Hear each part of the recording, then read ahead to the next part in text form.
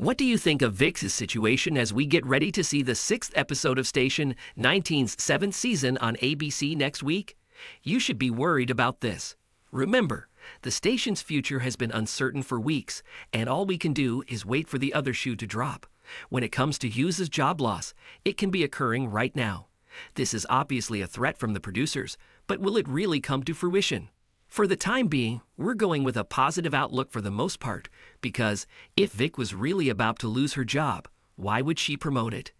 Things that don't make sense is the appropriate category to put something in for the time being.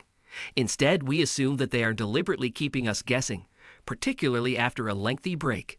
Remember that they led us to believe that Ben was going to die at the beginning of last night's program. In the 5 episodes that still remain, we fully anticipate that many characters will face formidable obstacles at every step. They insist on the drama, but we're holding out hope that the conclusion will deliver. It was a wonderful chance to remember Andy Herrera's run on the program before she became captain, and we hope that it will tone down some of the things we saw at the episode's conclusion tonight. For the time being, what matters most is that everyone is happy with the outcome.